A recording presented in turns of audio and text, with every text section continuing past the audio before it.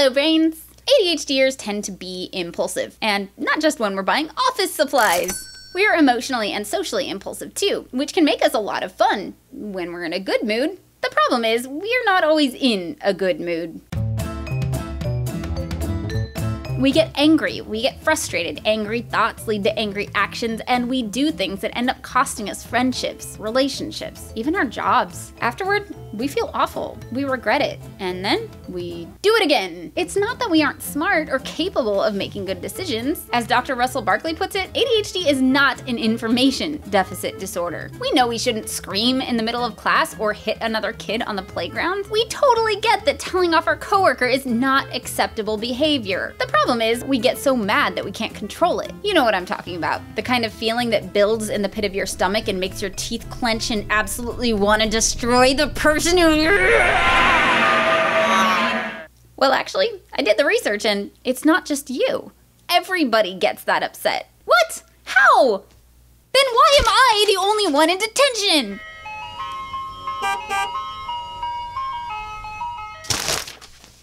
You weren't the only one who wanted to flip a table when your teacher assigned extra homework. You're just the only one who did. Why? Because your brain is faster than your brakes. To help me explain, cool science stuff.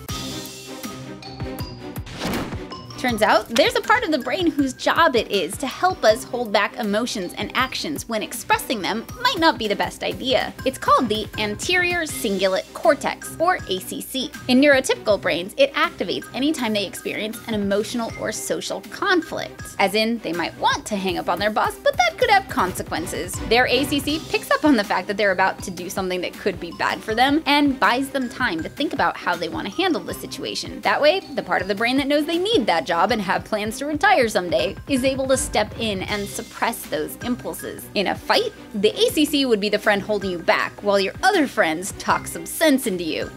The problem is, in ADHD brains, the ACC doesn't always work that way, or at all. In fact, according to Dr. Russell Barkley, in adult ADHD brains, the ACC appears to do nothing. Which means your other friend, the frontal lobe, might have some amazing wisdom to share, but with no one to hold you back, he won't have time to share it before you get punched in the nose. Dr. Barkley describes this as trouble with response inhibition. Dr. Hallowell calls it having a Ferrari engine brain with bicycle brakes. I call it being enthusiastic. Whatever you call it, it can be a problem for those of us with ADHD. So what's a brain to do? You gotta build up your brakes. Fortunately, there are plenty of ways to do this. Here are 5 ways we can help out our ACC. 1. Meditation. Hear me out. Meditation doesn't mean sitting still and clearing your mind of thoughts. It's just an opportunity to practice having thoughts and emotions without reacting to them. You know, the thing we're having trouble with?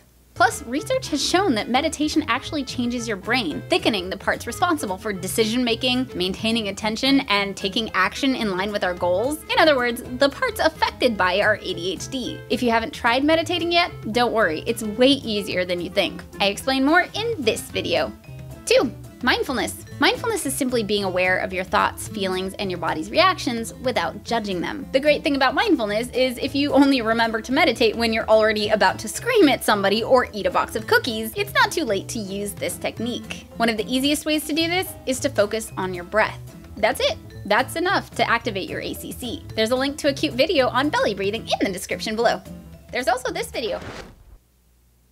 3. Cognitive behavioral therapy, or CBT, is a kind of therapy that focuses on how you process your thoughts and feelings in the present moment. Are you starting to see a pattern here? All of these methods are about creating some space between an event or an emotion and your reaction to it. Basically what most people's ACC does for them automatically. CBT is especially great for dealing with depression and automatic negative thoughts, but programs have been developed specifically for dealing with ADHD, emotional self-regulation, and impulse control. 4. Medication. Yeah, I don't talk about this much because I am clearly not a doctor. But I have to include it because for most people with ADHD, it's very effective. It can not only help us focus, it also helps with self-control. I'll include links to more information in the description below, but if you are considering medication, talk to a doctor, which I am not. Finally, 5. Exercise. Research suggests that physical activity can make a huge difference as well. Aerobic exercise like running, swimming, or dancing seems to have the most impact on ADHD symptoms overall, while mind-body exercise like yoga seems to have the biggest impact on self-regulation. So the next time you need to have a difficult discussion, try doing it in downward dog. And 6. If you find yourself judging yourself, remember that the emotions you're feeling are probably totally normal. You just have to work on your brakes. Of course, it also helps to have a backup plan for times when your brakes might fail. I'll go into that in another video. That's it for this week. Thanks for making it all the way through. This was a lot of information to cover, but really important. Let me know how your brakes have failed or saved you. Comment below or on Facebook or Twitter and leave me a question for question time. If you like what I do, subscribe. And if you love what I do, consider donating to our Patreon page so we can make even more videos. Bye, brains! Question time. How do you approach someone in order to make friends? Your crush specifically. Love.